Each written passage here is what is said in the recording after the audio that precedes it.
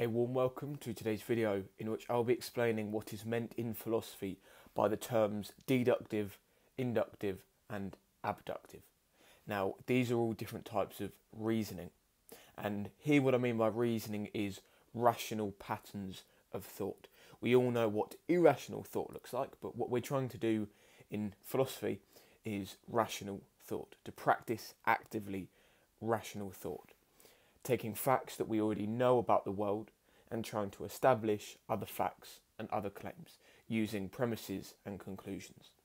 There are timestamps in today's video, and so you can skip to the part about abductive reasoning because I'm sure that that's the one that you've forgotten.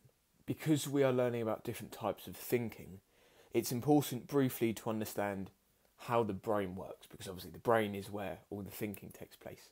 So very briefly, in a nutshell, we have a left hemisphere and a right hemisphere, each of which is specialised for different tasks, for different roles. It performs, each side, different functions.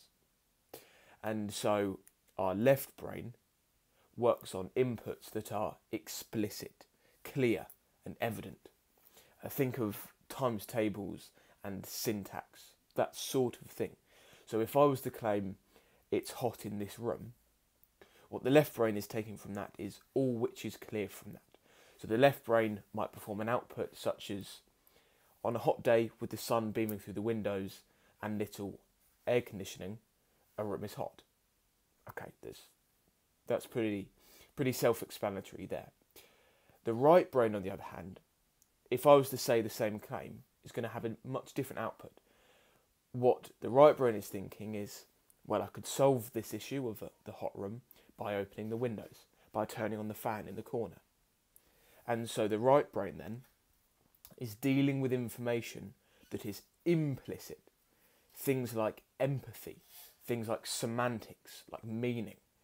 And so each part of the brain has different functions. And I say this to make it clear, to make it less abstract for the left side of the brain, as we talk about different forms of reasoning. Because each form of reasoning seems clearly to map on to different parts of the brain. And the first form of reasoning is deductive reasoning. So let's move to deductive arguments, and you'll see which part of the brain is most relevant here.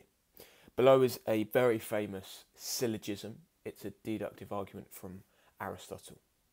Point 1, Socrates is a man. Point 2, all men are mortal. Point 3, therefore Socrates is mortal. So point 1 is a fact about the world, and that's called a premise. Point 2 is about the property we have given Socrates, and point 3 is the conclusion. So if we accept that the premises, point 1 and point 2, are true, then we must also accept that the conclusion is true.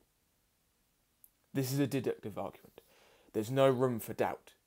If you recognise, if you agree that the premises are true, then the conclusion must also be true. There's no room for doubt here. And so if you're bright, you'll realise what part of the brain this maps onto. Because the left brain is the one that deals with certainty. And deductive arguments deal with complete certainty. There's no room to disagree with the conclusion if you agree with the premises. Now, deduction works because of 3 laws of logic. If you're a beginner philosopher, this is not relevant to you, but if you are curious about how this works, it works because of the law of non-contradiction, the law of identity, and the law of the excluded middle. And that is how deductive reasoning works. The second type of reasoning that we're going to look at is inductive reasoning. Now, unlike deductive reasoning, this uses the right brain. It observes patterns in the world and makes predictions. And this is something we do all the time, we have become very good at, without even knowing that we're doing it. An example of an inductive argument is as follows. Point 1. Every day I have been alive, the sun has risen. Point 2. therefore tomorrow the sun will rise. Now, although the premise is true, point one is true, the conclusion is not guaranteed. So, unlike a deductive argument, where if the premises are true, the conclusion must necessarily be true, that isn't the same here. It is extraordinarily likely that tomorrow the sun will rise, and I do hope it does, but we can't be certain in the same way we can with deduction. The key detail about induction is that it goes beyond the premises. So my premises were about the past, and I'm going beyond the past, and I'm now talking about the future in my conclusion. And this means that induction helps us learn about the future. It helps us extend our knowledge to what we know. And this is exceedingly useful. This is much more useful than deductive reasoning in real life. If you were to track your reasoning throughout the day, if you do any at all, then it would almost all be induction compared to deduction.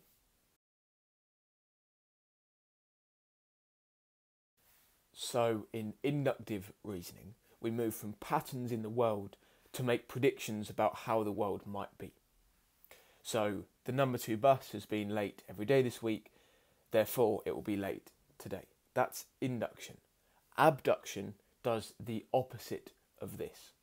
It goes from observations in the world and works backwards to infer what the cause might have been. Consider, and I always think about Sherlock Holmes. So what Sherlock Holmes, or any detective for that matter, does is they'll turn up to a crime scene. They might see blood splattered on the floor.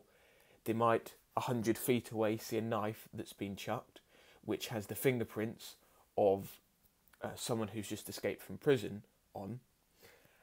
They have all that evidence, those observations about the world, and then they work backwards to infer who the killer was, why the murder was committed, and that a murder was committed in the first place. A paleontologist does the same. A paleontologist who is digging up fossils will observe the fossils and then work backwards to form an explanation of how they got there, what dinosaur they were from, etc. And this type of reasoning, like induction, is very helpful, but does not form conclusions which are certain. The paleontologist can be wrong. It may have been from a different type of dinosaur. Their explanation for how the fossils got there, again, could be incorrect. And so whenever we form these conclusions, they are never certain, they are never guaranteed, and a better explanation could always be possible, a more accurate explanation. And this incentivizes us to gather more evidence. And that's abduction. I hope you have found this video helpful. If you have, please give the video a like and share it with someone who would benefit from it. There are additional reading resources in the description, as well as some exam-style practice questions for you to maximise the benefit of this video. Thank you for watching.